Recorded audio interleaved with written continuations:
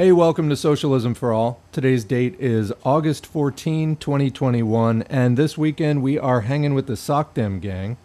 This is when we watch clips from social democratic channels and comment and criticize them from a Marxist perspective. My basic methodology is I go to the Secular Talk channel run by Kyle Kalinske, then I click on the other featured channels tab that you're seeing on your screen, and I go and I look for any interesting videos from the last week or so that might merit some comment, and, also I can get caught up on current events by doing this, although I usually don't agree with their takes, and that's where the commentary and criticism comes in. So this week I am doing a new one. This is a response to an Amazing Atheist video. Now, my recollection is this guy was like one of the earliest YouTubers, and I haven't really watched much from him, so this is really cold. I don't even have much of an impression other than I think I watched one of his videos like 10 years ago, really didn't like it and turned it off before it was over. But that was a long time ago.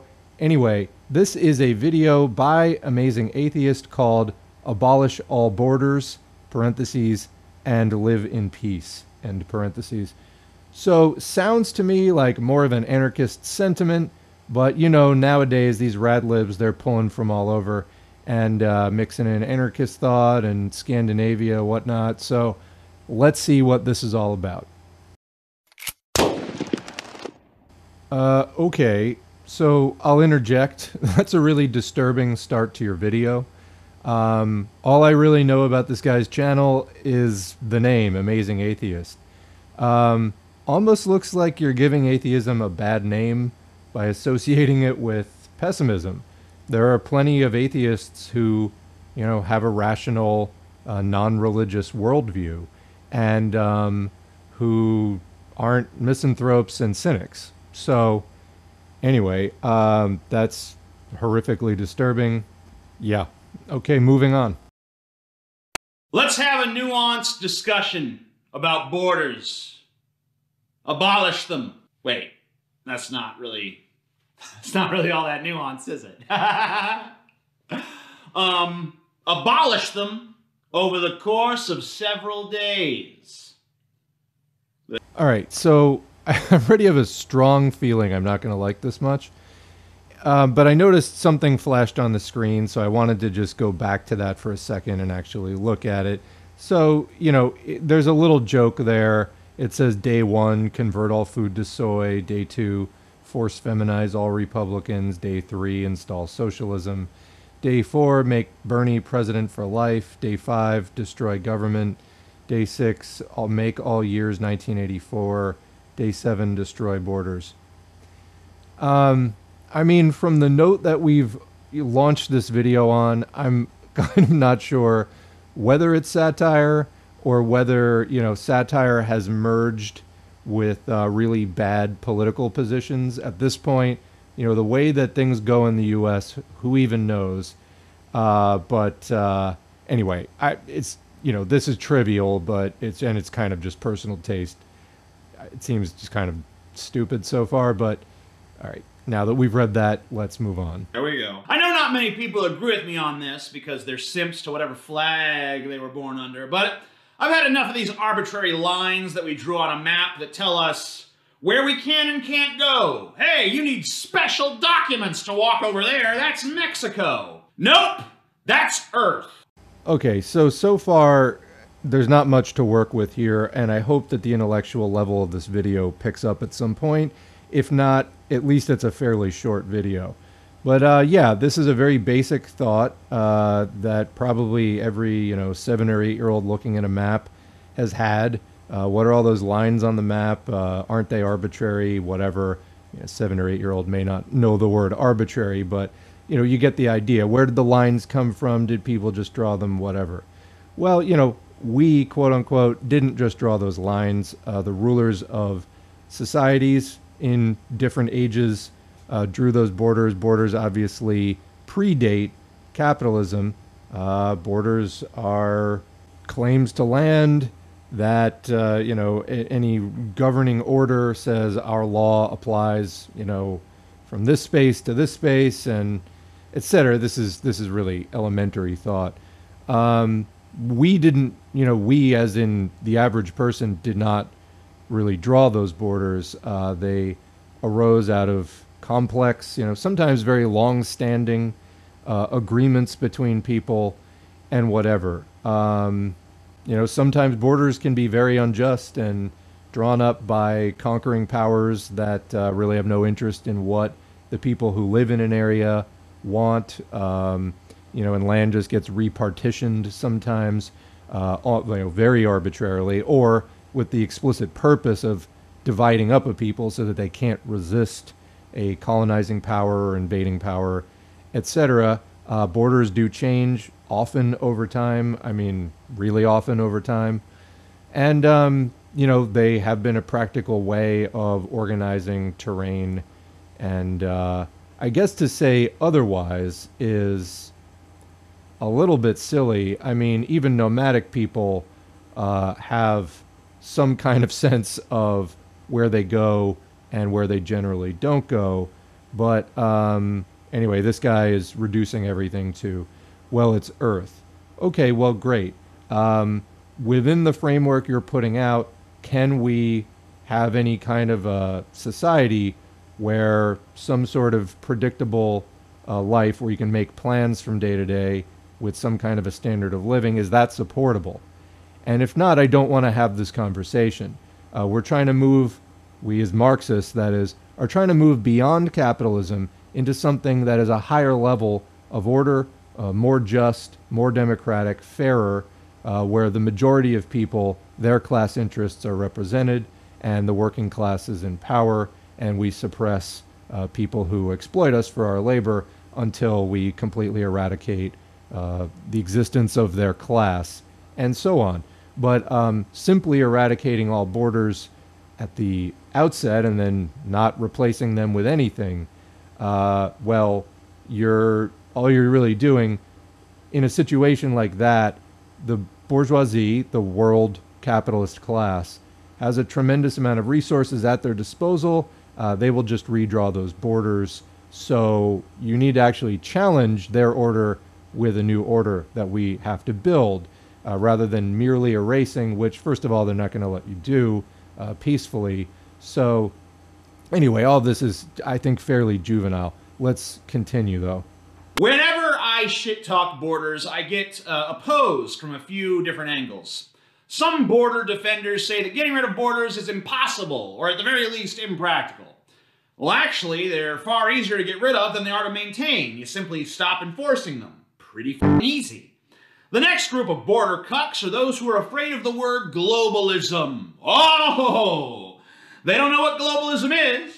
They don't know why it's bad, but they're scared that if we ever get rid of the borders, globalism might get them. The opposite of globalism is nationalism. Nationalism has a proven track record of being dog shit. So if you want to be scared of a word, be scared of that one. The next group of imaginary line defenders are those who put forth the argument, well, if you don't believe in borders, then obviously I should be allowed to just walk right into your house. Oh, you got me there. Well, since you have such a fucking affinity for imaginary lines that tell you where you can and can't go, you can go live in a fucking hopscotch square. All safe and snug, okay. Don't step out of it though, because if you do, some goons might cave your skull in. My point is this.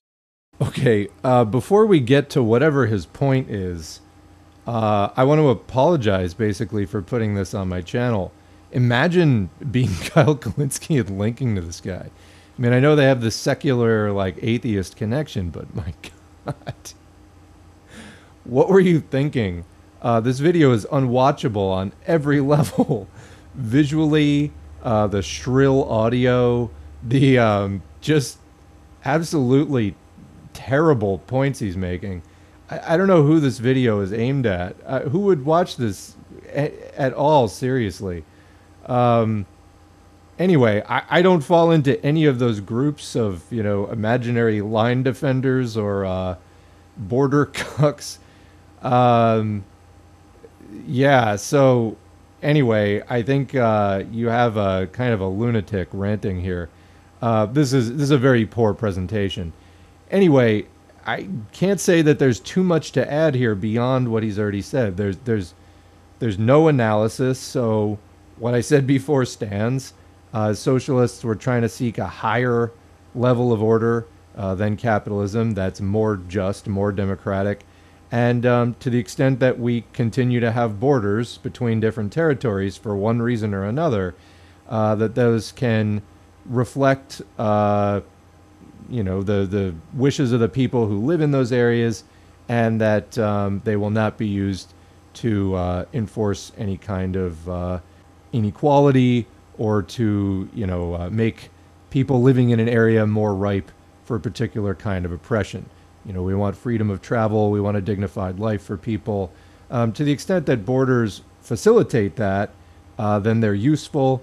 To the extent that, they don't, then, what he said, you can stop enforcing them, or you can enforce them more loosely or whatever.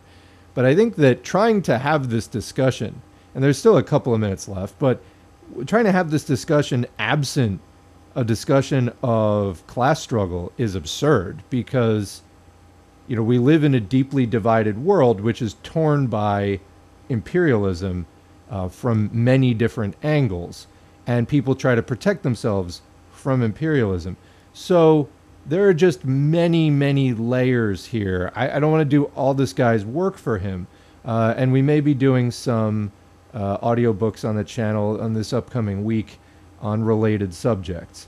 But yeah, I wish this guy was saying more so that I had more to say back. But I guess, my overarching comment is these are puerile assertions he's making, and there's just not much to work with. Let's continue. The position can be taken too far in either direction. We're not talking about the elimination of personal space. We're talking about the elimination of nations and national sovereignty, so please try to keep up. Another group of state violence-enforced arbitrary no-go zones are those who fear the dilution of their culture if we get rid of the pretend lines. So 2 points on this. One, if your culture is so weak that it crumbles the very second outside perspectives are introduced, then guess what? It was a garbage culture that deserved to die. Second, think for yourself, you drone. I hate to fall back on one of the oldest edgelord cliches there is, but you leave me no choice. Wake up, sheeple. I thought I was going to feel kind of cringy saying that, but my dick actually got kind of hard. I guess the classics never do go out of style, do they? Okay, this is abysmal. What kind of dirt does this guy have on Kyle Kalinske that he keeps linking to this? Because this is through the floor terrible in just every way. So I guess the only thing that really stands out to me about what he said is, okay, so you're going to abolish all borders. What happens then? Have you thought it through at all, or just this an idea you like? Because look, for example, at what the U.S. does today. The U.S. today is partly living your dream. It doesn't respect the national borders of the many countries it has invaded in the last few decades. So there's an example in action.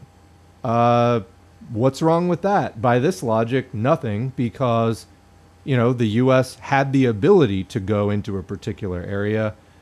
Therefore, it did so. So, is there an aspect here, possibly, of people wanting their territory in which they make their living and produce, do all their activities, do their industrial activity, do their agricultural activity, all of that, sleep at night, so on and so forth, having like some amount of guarantee or agreement that, they can do so, and these are the rules, and X, Y, Z, and so on. I don't hear much discussion of what society looks like after you have eliminated all the borders, particularly, like I said before, taking into account bad actors who don't even respect the borders that we do have. So I think that would be important, and there's like less than a minute left of this video. I guess, we've come a long way from the early days of YouTube, if this is what it was like. All right, continuing. Well, that's the thing, really. If something old is good, it'll stick around. If something old is cringe, it doesn't deserve to be preserved just because it's your culture. So the final group I want to talk about are the racists. The people who they really don't care about. Okay, wait. So before we get into the racists, first of all, I mean, by this logic, something's, old and good, it sticks around. I mean, borders are pretty old. So I'm not saying that they're good, or just like as some blanket statement, like I love borders, they complete me. That's really not, I don't even know really how to engage with this guy. It's like, this video kind of reminds me of that meme that had like a meth pipe and it's like moments before this post was made. It's like moments before this video was made. This is pretty ragged. Anyway, but this other notion, and I kind of addressed it, but I want to address it a little bit more head on, that your culture deserves to die if it's so weak or whatever. Well, I think that is a counterattack against the right wing in the U.S. who say things like, migrating South Americans are invading the U.S., which is clearly a bullshit framing. And, they're going to destroy, U.S. white culture or whatever. I mean, obviously I don't agree with that sentiment, but think again about, well, he said that's Earth. So I'm guessing he's for, if this guy could push a button, all borders would be erased everywhere. But as I discussed before, the problem is that then people with more power will just say, well, there's, no more borders. And then the whole world just becomes a war unless you have, set up something to the contrary that can push back on imperialist logic that is just going to try to go out and conquer everything as rapidly as it can, which it does anyway, even with borders in place. So what are you going to, how are you going to address that? So, I mean, again, I think I'm asking too much of this guy who is, clearly not the best videographer, but anyway, I give up. Let's just finish the video. Culture as much as they care about color. They hear abolish borders and they think, oh no, more brown people. I don't like that color of people. Here's the thing. If there are no borders, all of you racists can pick a random spot on the earth and conglomerate there together in a big white mass. Kind of like a zit, only more disgusting. Sure, you can't enforce its borders, but who really is going to want to come around you? I have a final thought I want to leave you with, but first, I want to ask that you please check out my podcast, Deep Fat Fried. We air episodes every Monday, Tuesday, and Thursday. We also have a live news show every Wednesday called Flash Fried. Link is below. All right, so here's my final thought. Humanity once existed in small tribes of hunter-gatherers. For most of human history, that's what we were. Then, some clever humans invented farming, and we started to establish permanent villages. From there, we went from cities to city-states to empires to nation-states to where we are now, nation-states that exist as part of a global economy. Our economies are interconnected, and thanks to the internet, our people are growing more connected. Yet there are still lines that separate us. I say, one planet, one people, tear down the walls, let's start identifying as Earthlings.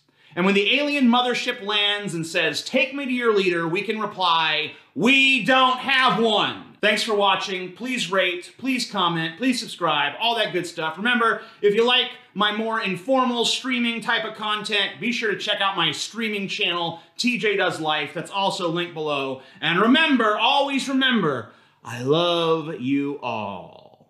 Peace. Okay, I mean, that was a nice little ending note. Otherwise, that was a terrible, poorly thought out, poorly presented video that just made very little sense. I did appreciate the sort of moment of clarity at the end there, talking about, the progression of society through different ages from hunter-gatherer or primitive communism up to today. But if you tried to make any sense of what he said in terms of applying it to reality, you would have some real deficits there, and you would have to do a lot of legwork of going, well, how would we do that? Also interesting that the tearing down of the Berlin Wall was, this guy has no idea what he's talking about. That was one of the examples that he used. Garbage. I don't know what else to say. maybe you all can help me out in the comments section. I'm just speechless, really. That was a terrible video. So if you made it through that, I don't know that we're gonna do any more replies to that channel. That was awful.